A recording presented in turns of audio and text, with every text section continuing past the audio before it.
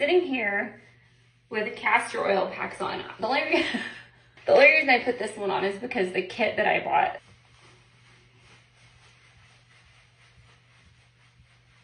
I've been sitting here looking at TikTok while I've been applying the castor oil. So the first one's like, oh, put it in your belly button because it has all these health benefits. I don't even know what health benefit I'm trying to achieve with this. As I'm watching this, I'm like rubbing it on my eyes, like not in my eyes, but everywhere.